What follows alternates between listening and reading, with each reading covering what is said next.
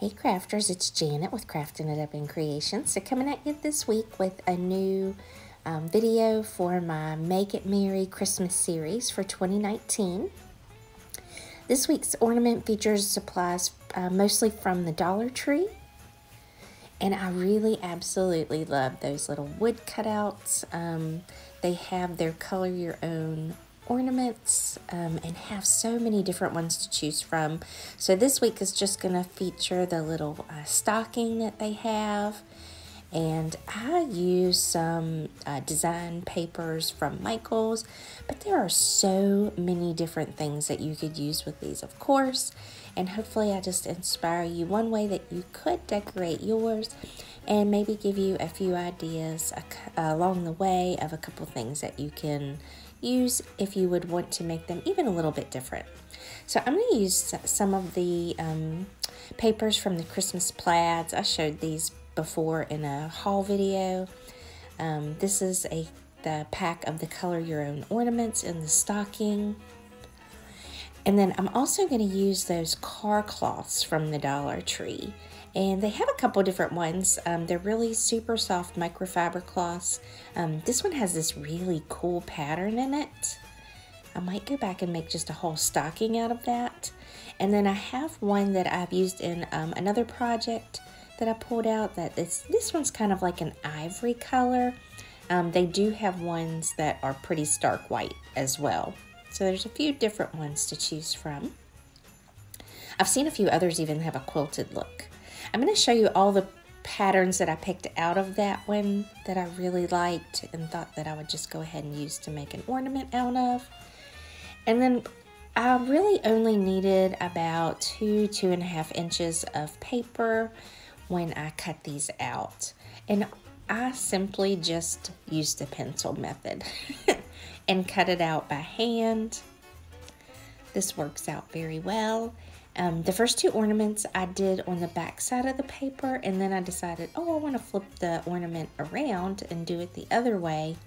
And then all the rest of them, I made that in the opposite direction. So I still have a few more ornaments, so I may go back and add some that will face the other direction, just to give it a little something different on the tree. And then the car cloth, honestly, I laid it down and tried to decide just how much I needed it so I can use it optimally. And I figured, oh, well, you know, just a little, probably 1/4 of an inch piece is what I ended up cutting off. I probably could have cut off just a little bit less. I didn't factor in the seam because I knew I was going to kind of cut that seam off of this. And I decided to bump it up against that one side as close as I could so that I'm only going to have to cut it at the top and maybe one of the sides. And that was my idea when I went through and made these. I'm going to use some Mod Podge matte. You could use any Mod Podge. I only used it on the bottom part of the ornament, or the actual wood part of the ornament. I didn't add the Mod Podge to the top. You very well could. It would seal it. If you're ever worried about any kind of dampness getting to your ornaments or anything like that, it definitely wouldn't be a bad idea. And I loaded the Mod Podge on there like I wasn't, you know, it wasn't oozing out the side very often, sometimes, but I'd still put a pretty generous amount. And then I laid that piece on top. And then I'm going to take like a little scraper that I've had for a while in my collection. It's for laying down like the vinyl words and making them stick to the adhesive paper. And this, I think I got this at Tuesday Morning at one time. It's by Leah Griffith. It's just a little Fiskars scraper.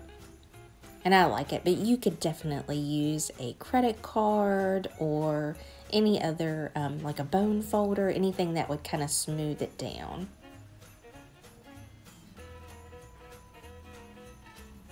I had enough Mod Podge on there where I could actually, oops, sorry, hit the camera, that I could actually move the piece around just a little bit to get it centered even better. So then I'm going to take some hot glue and put it on where the stocking, the top of the stocking is. And then I'm going to press it down into the car cloth And then I'm just going to trim around it. And that way I have like a little fuzzy top to my stocking. Now I thought about this year I was going to do some ornaments just like this and use like the felt pieces, like the really stiff felt. But once Dollar Tree came out with these, and you get 5 in a pack for $1, which is a phenomenal deal for these little wood pieces. There's just so much different things you can do with them. You can make these with your kids. They can decorate them. I kind of fluff it out a little. There is one side of that car cloth looks a little bit less fluffier than the other side, so you kind of have to watch as to which side you like the best. And then there usually ends up like a little bit of hangover on these.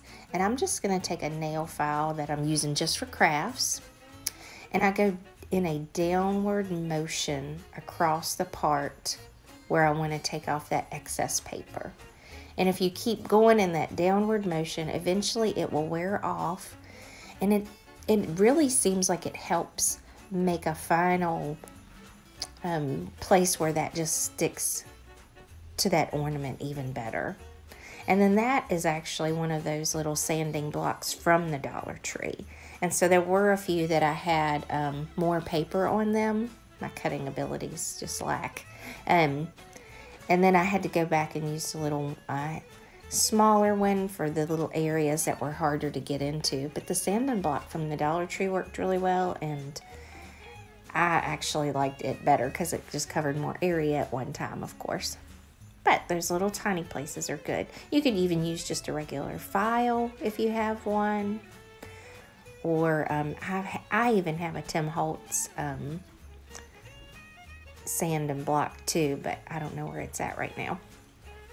So these are little DIY stickers that the Dollar Tree sells as well. They're just little wooden pieces. This has that cute little snowflake in it. And I'm going to take it out, and I'm going to take that pop dot off of it because I think it already is going to stick up plenty enough from the stocking itself. And I'm going to take some Hero Arts white unicorn ink and just press it onto this little wood piece. Now I happen to have this one left out from some other projects that I did on my desk, and so I'm just going to use it. But I think it might be a little bit dry. But I just add a little bit of that to the ornament. And on that little wood piece, it dries relatively quickly. And there's what that looks like. And I'm just going to add a little dollop of hot glue and put it on there.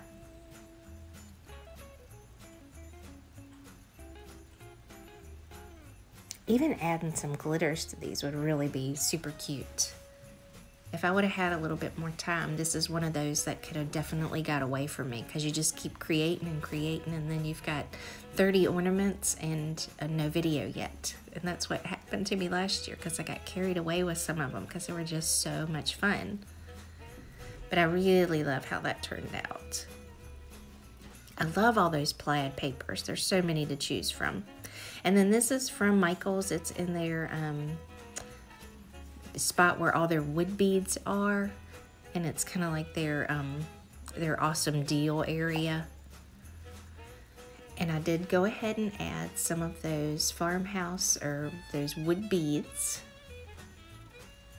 to that strand, and then I'm just gonna hot glue it onto the back.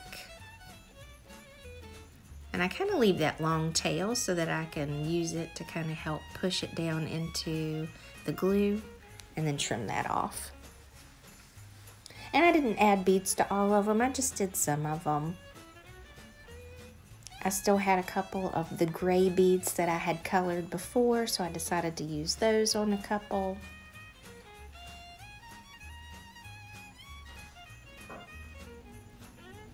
And I only finished the one side of all of these, but I thought they came out pretty cute.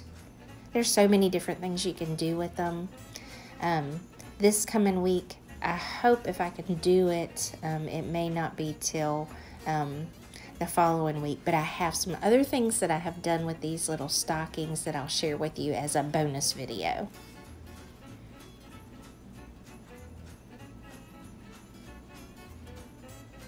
I really love that gray and white plaid. So cute. Now this is that Go for Faux. It kind of looks like a fur, and you can use it to, of course, make a scarf. But it's really cool. It's got this really neat section on the back part of it that you can use to glue down. And I'm kind of showing that now. But it's really pretty. And I thought, oh, that would have looked really good on these.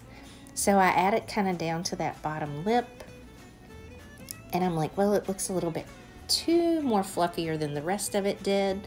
But it kind of gave that an edge.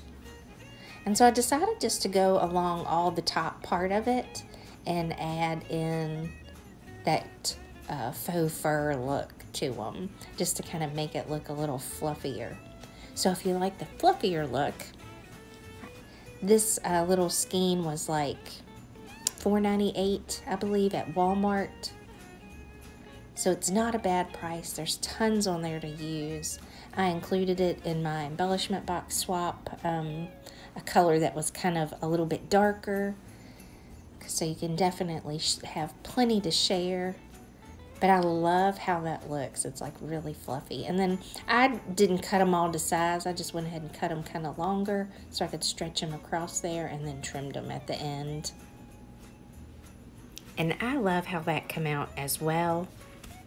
There's probably other different things that you could use. You could always use felt, and it would come out just as cute. So these are some other stickers that the Dollar Tree has. It still has those same snowflakes in them, but it's got the stars that are covered in glitter, and I wanted to use some of those. And then these are Tim Holtz Ideology quote chips for Christmas, and there are some really cute ones in here.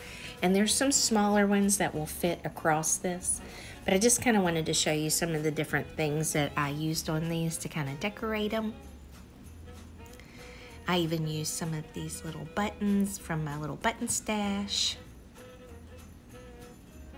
And they say you should always do things in threes because that's more pleasing to the eye, at least with paper crafting. So I tend to do odd numbers. But I wanted to add some things to these to just dress them up a little. They're really cute by themselves though. And even if you wanted to personalize them and add names to them, these are the little buttons I had. They also had little blue ones as well. And they've got this real pretty shine to them. Now on this one, I just added the little faux trim to the very bottom of it, just to kind of give it a slightly more fluffy look. And then I'm going to pull out some pine cones that I have in my stash. These are ones that I was using on ornaments last year, so I just threw them in a little baggie because I bought this humongous like acrylic box that was full of them for like $10 one year, and it was 50% off. And I have pine cones till the cows come home. I picked two of them that I felt like kind of set just slightly more flatter than the other ones and glued them on there. And then I go back and take that little stamp pad and I'm gonna bump it against those pine cones to make it kind of look like they have a little bit of snow on them. Now in the past I have just set a bunch of those in the box, kind of like I did my Rusty Bells, and then splattered them just with some white paint, just like a light coating of white paint over top of them to give it that same look. But I think it adds a little something to them. And it takes a little while for that pigment ink to dry, but once it's dry, it's great. And you could always just even hit it just barely with a little heat tool.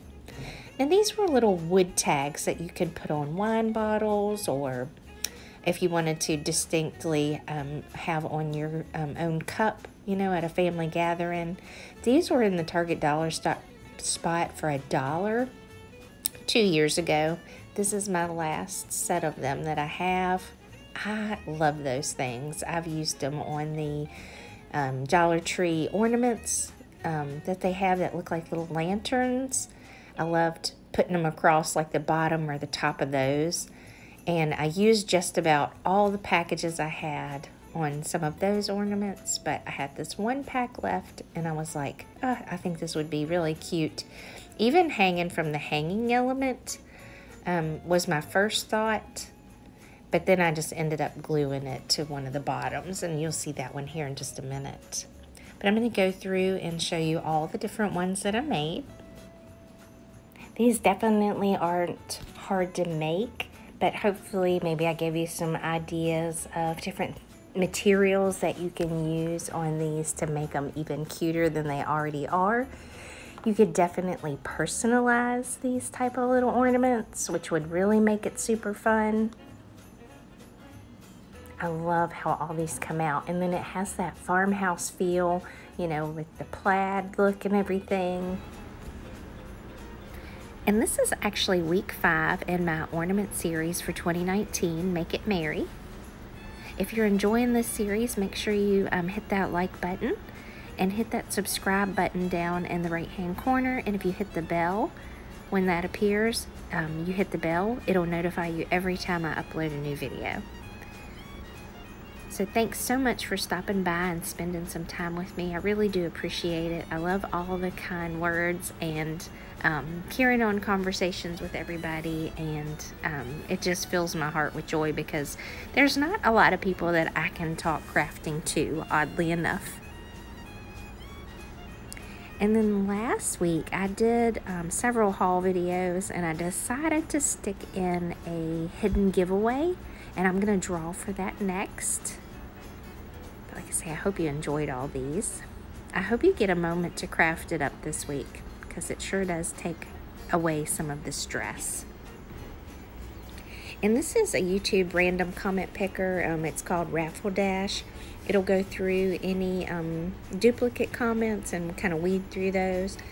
But all you do is you pull it up, and then you can put the video URL here, and then hit pick a random comment, and then it will pick a winner. So drum roll. The winner of the hidden giveaway for last week's video, in my haul where I asked what is your favorite crafting thing to do, there were a lot of other people that picked paper crafting, so I was really impressed. But I had a few of you, a lot of different interests out there, so I was really impressed. But the winner for the hidden giveaway is Lisa Gardner. So if you would, just leave your email in the comments down below. And paper crafting is one of her favorite things to do, so I will get something special sent out to the mail to you that has to do with paper crafting, because I definitely have enough of that. So again, thanks so much for watching. Thanks for all your support, your kind comments, and everything. It really helps brighten my day. I hope you guys are taking care. God bless.